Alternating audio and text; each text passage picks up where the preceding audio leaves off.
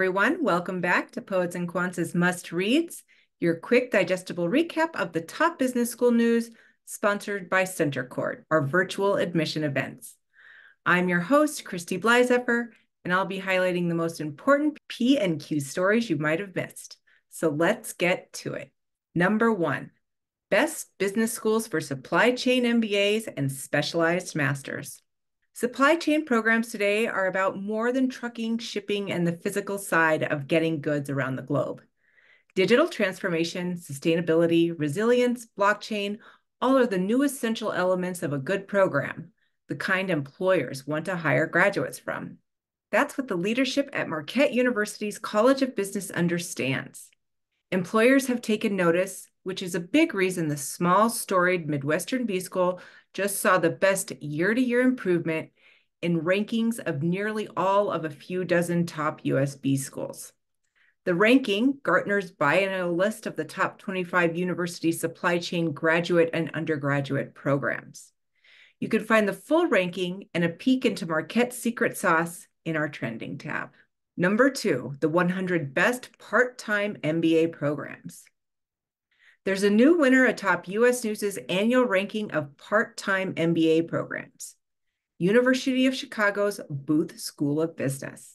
Even as Booth and UC Berkeley Haas have swapped places in recent years in the ranking, the rest of the top 5 part-time programs remain the same as last year, and exactly as they have for 7 years in a row.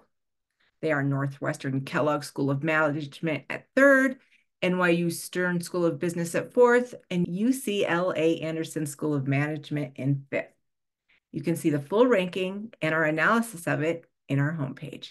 Number 3, ranking India's best business schools of 2024. This week, the National Institutional Ranking Framework released its ranking of 779 eligible management education programs in India. The ranking features a mix of school-supplied and third-party data based on 5 parameters: teaching, learning, and resources, research and professional practice, graduation outcomes, outreach and inclusivity, and perception. So which Indian business school came out on top?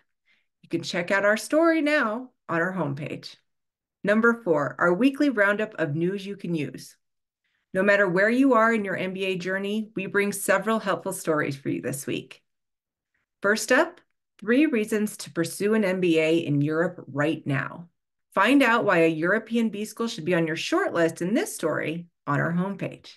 Next, how to highlight growth in your MBA application. This article explores vital success factors that will get you noticed, and you can find it in our admissions hub. Finally, 2024-2025 MBA application deadlines.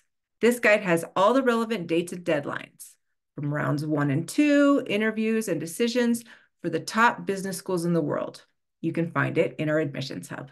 And that's it for this week's Must Reads recap. I also want to alert school seekers to our events tab from our main menu. There you'll find all the upcoming admission events for a range of degrees and programs, including full-time and online MBAs, specialized masters, entrepreneurship, and more. Registration is free. Again, I'm Christy Blyzepper, and you can join me next week right here for a recap of what's important in the world of business education. Thanks for listening.